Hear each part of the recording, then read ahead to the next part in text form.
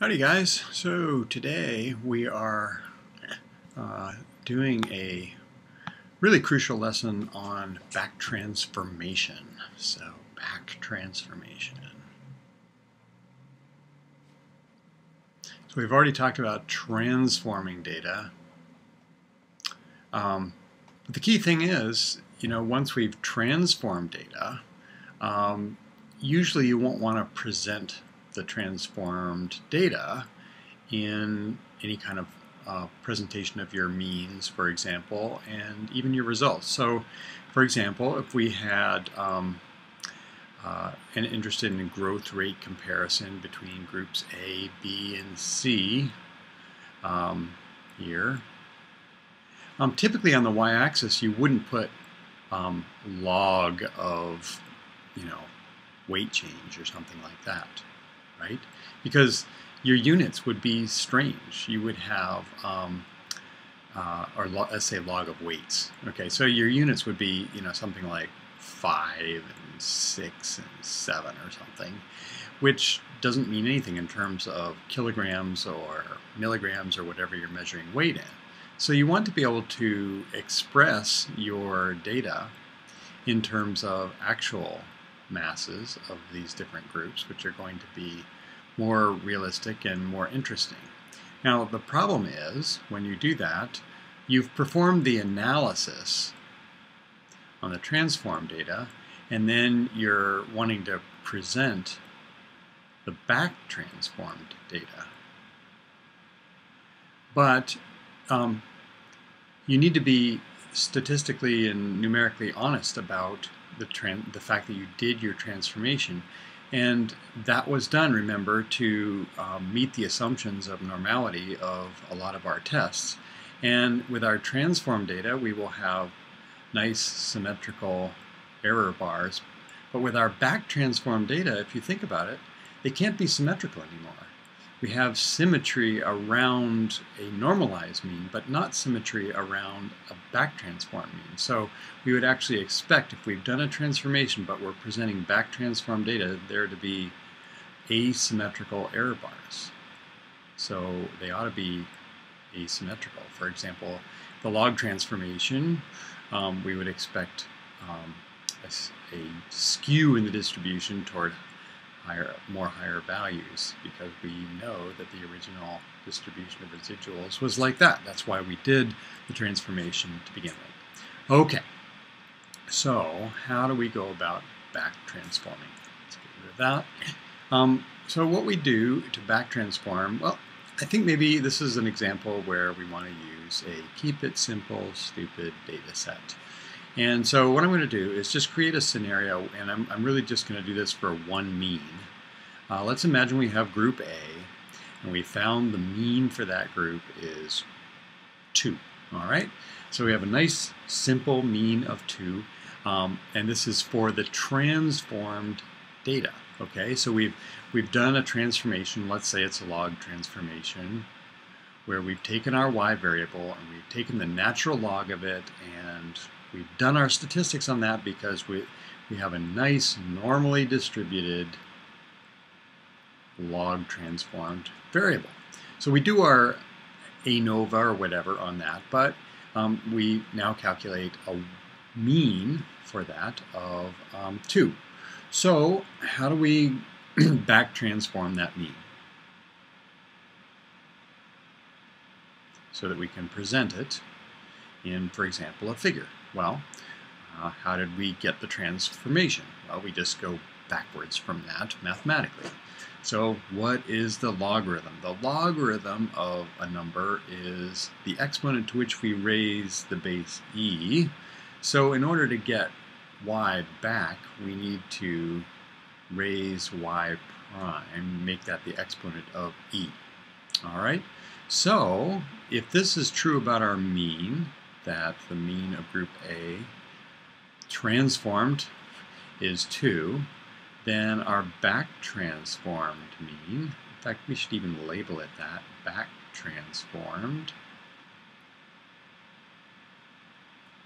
is going to be e to the 2. Okay, so just e to the y bar. because obviously the relationship is going to be the same as for any observation. So what is E squared? E squared is 7.389. And you can get that on any calculator. You should be able to get that on any decent calculator. So we have our back transform mean, and if we were to actually plot that number on a graph with groups A, B, and C, that would be our mean for that group. Okay, it would be back transformed mean. Okay, and then the units would be actually quite useful. We would actually be back with the original units that we measured our y variable in, which is great. Okay, now the trouble comes with the back transformation of confidence limits that we put around that mean. So for example, let's say, this is just an example, let's say, and we keep it simple again, we got a standard error of 0.5 for the transformed data. So this is, remember the little prime is indicating transformed, just like the prime here is indicating transformed. Okay, so you know, typically what we would do is we would add or subtract the standard error from the mean, and we might do one error bar. If we were doing confidence limits, we would do 2 error bars. So the issue is that we've calculated the standard error on the transform data. So you might just think, okay, well, we'll just take SE and we'll apply this formula over here, just like we did with the mean. Don't do it. That's wrong. Why?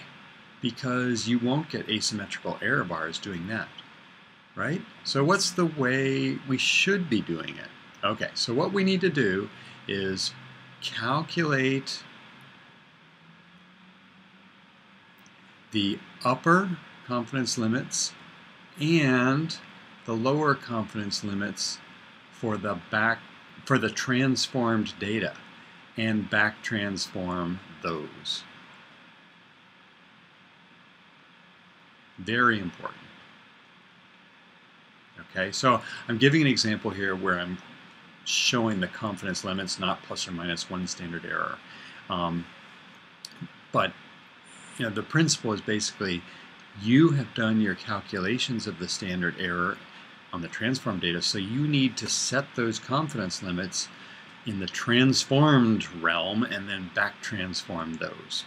Okay, so let's see, what do we have here? So we have a lower confidence limit of the transformed mean minus t times the transformed standard error, right? And I'm just going to, again, for example, let's say we have a pretty large sample size and t equals 2. I'm just making the numbers nice and easy here. Keep it simple, stupid, okay? So we have our mean, our transform mean of 2 minus 2 times our transform mean of 0.5. So that's 2 minus 1, or 1.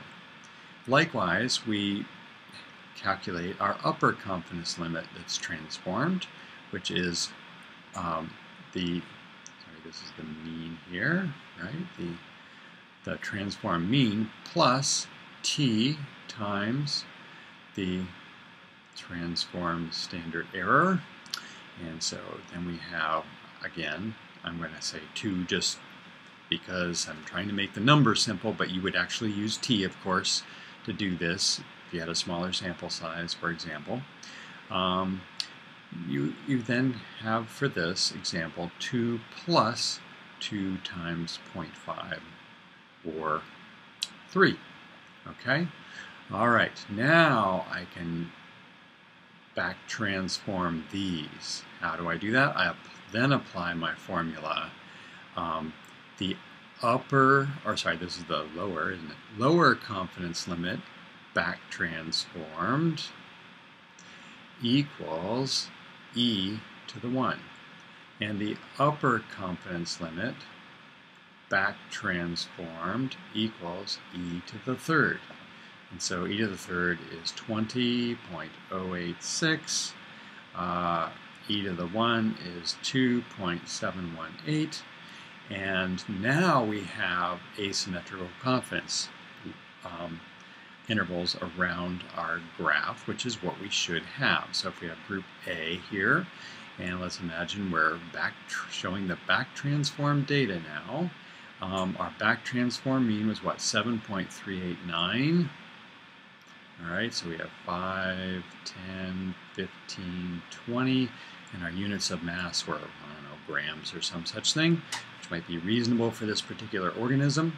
Our lower confidence limit is 2.7, so somewhere in here. And our upper confidence limit is 20.086, somewhere in here. And we can see we have these incredibly asymmetric error bars. And we should, because we have transformed these data, and we know that above and below the mean, we should have asymmetrical observations within that sample distribution.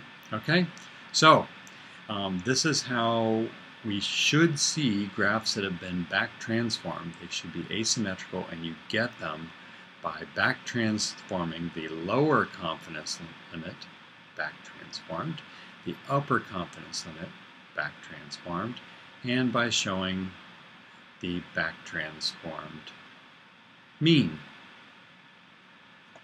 Okay? Very important to do that carefully and well. I can't tell you the number of times I've served on master's and PhD student committees, and they've told me they've transformed their data. I look at their graph and I see symmetrical error bars, and I call them out on it every single time. And it will happen in the review of your publications as well. So very important that you, when you transform your data, that you back transform it correctly when you go to present it in the original units. All right, that's it, guys.